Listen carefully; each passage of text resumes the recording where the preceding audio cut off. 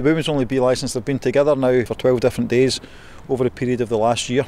They're working away great. They're a group of 6 of them that have been working away.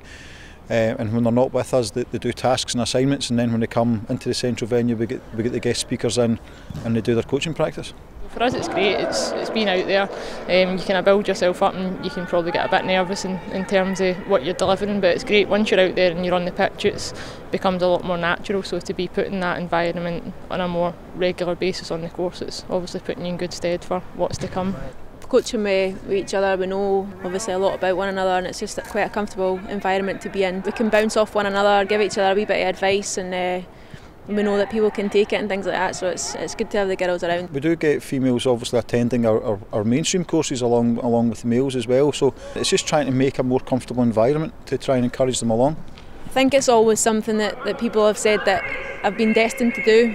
I don't know if that's just because I talk a lot at training or talk on the pitch quite a lot, but it is something that I enjoy. I'm finding it hard to be a bit more diplomatic. I think when I play I just get to express myself. There's a few of us that are having to agree with each other this week, which doesn't often happen, especially at club level. It's great to get a chance to finally go out and to see if I can put it into practice and actually do a bit of coaching as well. We've got Pauline McDonald at the under-17s, Pauline Hamill with the 19s and Shelley Kerr with the international squad, so 3 good role models for the young female players to aspire to in terms of going through their own playing careers. Pauline and Shelley all had good careers in the game. There's more and more opportunities now, whether it be in TV or whether it be in coaching and things like that, for women to get involved in the game. So it's great for me at this point in my career to see that there are opportunities beyond playing, and that's just something that I now need to go and pursue once I finish playing.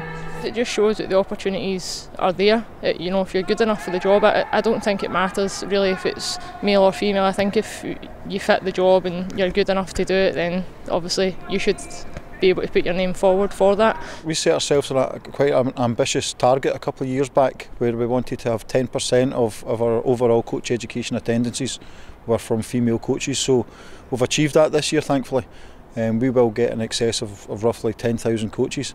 And this year we've hit 1,040, so we've hit that 10% figure. The guys on the course have been fantastic, like their knowledge and just expertise on the pitch, off the pitch, it's been a great help to us.